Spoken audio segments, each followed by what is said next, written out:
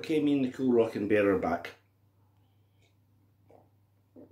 It is rocked. Right, I'm sporting a new haircut. I call this the hard dog. And you have to be a hard dog to get this haircut, which should rule me out because I've never been in a fight in my life and I quite like to keep it like that. Anyway, got tea. Me and Ted are ready to go with part 2 of Rosanna. Now, as well as the first solo, which I think would probably be a good contender for, you know, most succinct in and out solo in a pop song, best of all time. You know, it's one of the most famous solos of that era, and it's absolutely magnificent, and it's over in seconds. Fantastic, right? At the end, they go into this jam session that I talked about, you know, where David Peach plays this. And the keys, yeah. It's a wee bit like Mouldy Old Dough, that bit, I admit, but it's great when they do it. And they go into this jam. The story is it all finished, you know, the idea was it was a vamp.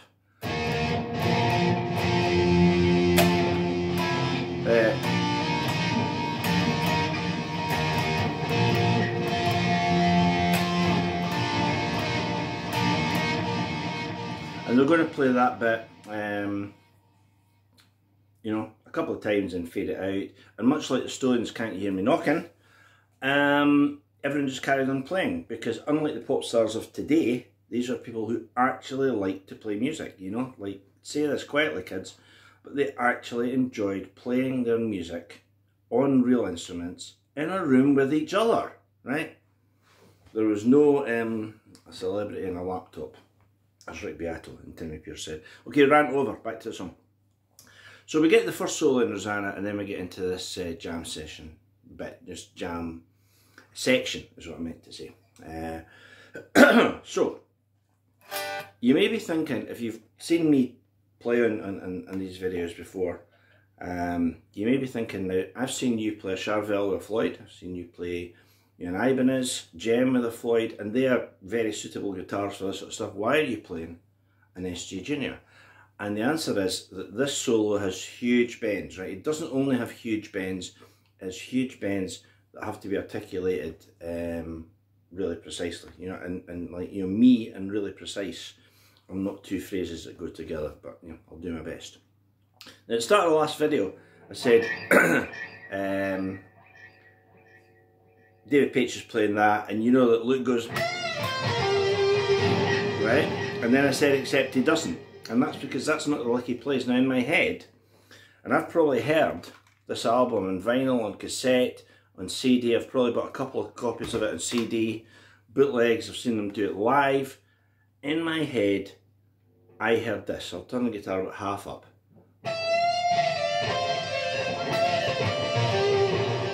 Right? Sorry. That's what I perceived it to be, right? As I'm sure a lot of you do. And I'm sure if I said, hey, what Toto song does this come from? I'm sure most people would say, oh, that's the end bit in Rosanna, but that's not what he plays, right? What he plays is this. Right? That's quite a lot more difficult, for me anyway. It's got a lot more notes in it, and rather, well, I won't go back to what I thought it was because it's just going to get confusing. We want to play the right way, not the way I played it. So what you play dead slowly is,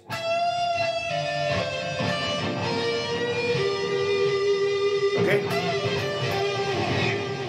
right? So we're in G, right?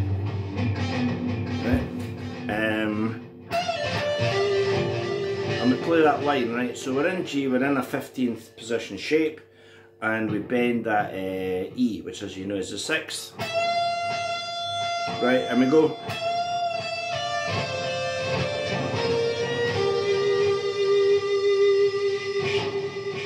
right? So we bend the E up to F, fret the D, and then go down to this note which is a C. And then we play a G minor arpeggio. The arpeggios are going to be quite you know, good sort of tools to remember the solo in this.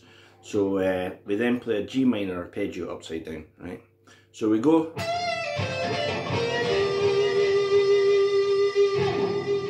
and and that's the first lick, right? So we're cooking here, right? Ted's great at this, by the way. I mean, many is the night we just jam out on Rosanna. You know, I play the keyboard bit and Ted's just like, man, he's tearing it up. So, first line, first lick. Right? Second lick you'll recognise. If I play it right? Right? So that is, we play a double stop, and we're looking to go from E to F. So we're looking to kind of go, pardon me, E, E, E, F. But the way we do it is,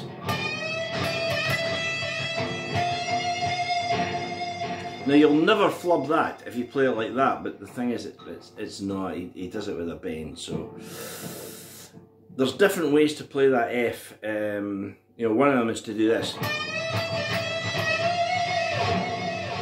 Now that's alright, it means bending that note, which is an E flat. But the other way, I think the easier way is to go. I'm just playing E, I'm just bending D up to E, and then I'm taking the E note and bending that half a step. So far I've got.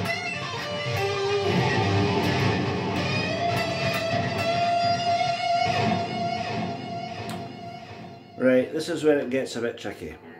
Next lick from Steve. Now that's just off. It's off a 5-note scale, you know. It's a fairly conventional lick, but I mean, as in Carmen, you know, he can play a fairly conventional lick and make it sound like, you know, you've never heard that lick before. So we fret the F note, fret the G, then back to F and D.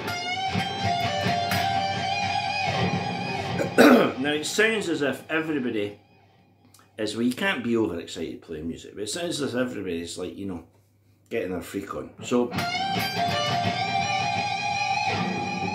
I can actually see my string, you know, shaking like mad there. So that's really what you want.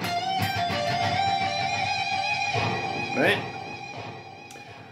After this bit, it gets even more complex. So let's stop there.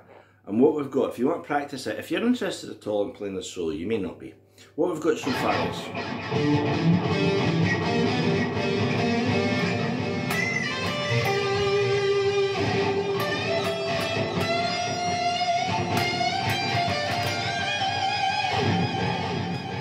and what comes next is fab. Back in 2 minutes.